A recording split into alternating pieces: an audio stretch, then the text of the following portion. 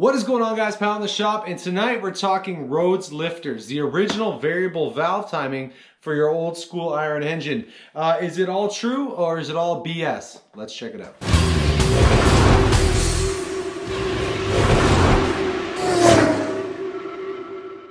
Everybody loves a big lumpy camshaft, but with lumpy camshafts comes a lot of overlap, and with a lot of overlap we get low engine vacuum and typically bad drivability.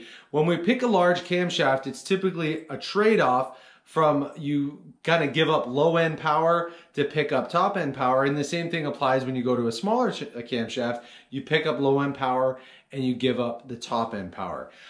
There's a product called Rhoads lifters, and basically what they are, this isn't a Rhoads lifter, this is a Delco lifter, but what it is basically is a lifter that bleeds off lift in duration at idle. So the plunger inside these Rhoads lifters will actually collapse at idle and low RPM, under 3000 RPM, and actually bleed off the excess lift and duration. And they advertise it gives you about 10 degrees less duration on your camshaft. I've never used a set of these. I've heard about them. They've been around for a long time, but I've never actually used a set of these. So I was interested to try them on our 406 small block Chevy, the one that everyone's waiting to dyno. And there's a bunch of testing I want to do on it, and this is one of the tests. But I wanted to see if they actually did what they claim. So if you look on the package here, more torque, more vacuum, more miles per gallon. So what I wanted to see basically is how much vacuum we could pick up with these lifters, because what they claim is if you have marginal vacuum on your engine, so if you pick a camshaft that's too big, you're going to have low vacuum at idle, and what that can play a big role in is power brakes. So when I picked the camshaft for 406 small block here, I picked a camshaft that I knew I have a calculation that I use to kind of figure out if it's going to be borderline for power brakes given the overlap, and I knew it would have between 10 and 12 inches of vacuum, and I ended up having 11 inches of vacuum at idle with a regular Delco lifter. So I wanted to run that engine, and some of you guys are going to think I'm crazy because I broke in a set of Delco flat tappet lifters, and then what I did was swap them out for the Rhoads lifters because I wanted to see how much vacuum would increase, and I also wanted to see how much cranking compression would change. So what I did was break in the Delco lifters and then break in the Rhoads lifters right after to compare the results. So let me go over what I found with that. You guys might be pretty interested in this. So it's a 406. It's a stock dish piston. It only has like 9.3, 9.4 to 1 compression. I swapped to Vortec heads on it. It's got a dual plane intake. It's really nothing fancy, but it sounds really awesome with this camshaft because it only has 11 inches of vacuum. But I want to note that this is 800 RPM, 22 degrees at timing at idle, with no vacuum advance hooked up. Take a listen to how this camshaft sounds, because it sounds awesome. Note this is with the Delco lifters originally. I broke the cam in with the Delco lifters, so these are non-variable duration lifters. These are just a standard hydraulic lifter, and I'll post the lifters, a picture of those, because these are my favorite ones to use. So take a listen to how it sounded with the Delco lifters.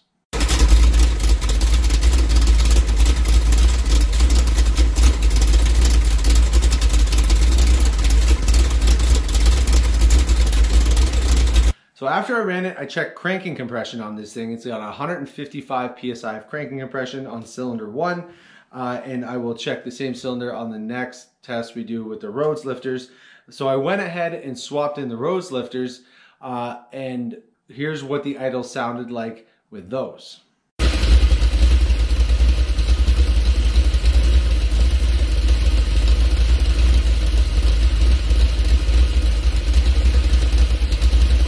So you'll notice right away how much different that idle sounds with those Rhoads lifters. So the Rhoads lifters are doing exactly what they claim they do. It's bleeding off duration at idle, so it's smoothing out the idle. So if the idle is smoother, well, and before anyone comments, that is exactly the same 800 RPM, 22 degrees ignition timing, everything's exactly the same. Even though it doesn't sound like it, it's exactly the same. No vacuum advance hooked up, exact same RPM. Even though it sounds like a completely different engine, the only thing we changed there was the lifters. So I'm gonna play again back to back the idle sound of first the Delco lifters and then the Rhoads lifters so you guys can hear them back to back.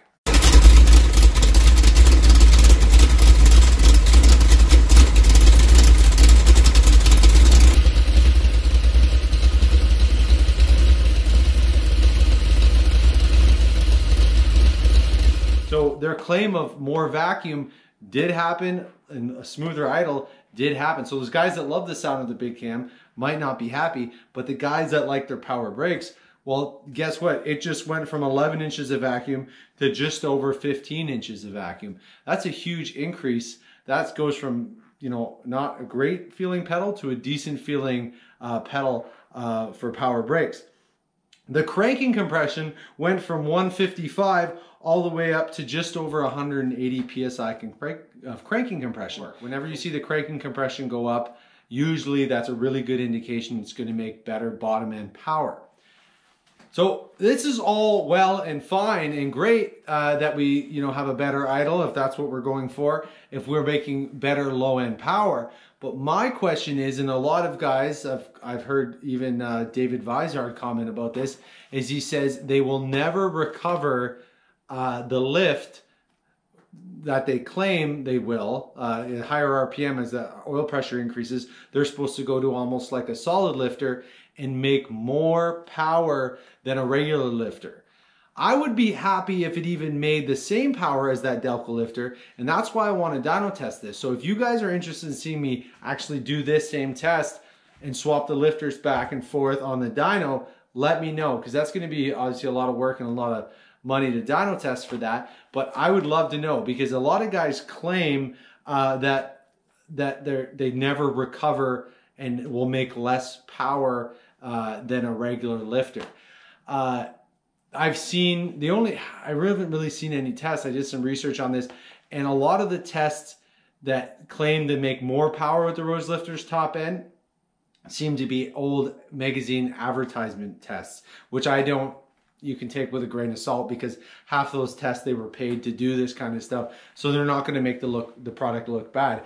I could care less. I just want to know if this would be really neat if this lifters did make you know, more vacuum, better bottom end power, and then end up making more top end power. I'd be even happy if it matched the power of the regular lifter, because that would be very interesting that it could do both. So comment below, let me know if you guys want me to see me dyno test this, and if you have any questions or anything about that. But I think it's pretty neat how well these work.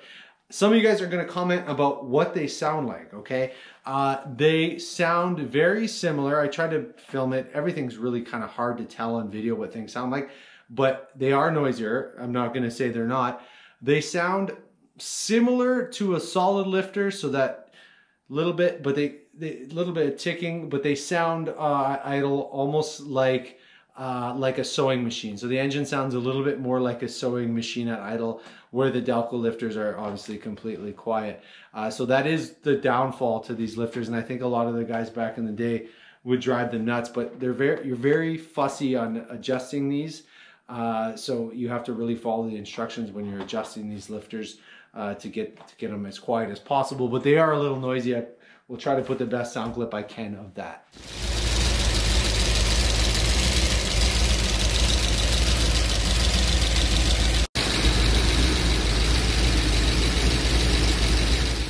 So it is a little noisier than your average hydraulic lifter, but it sounds, it does not sound like a normal collapsed lifter like some people claim.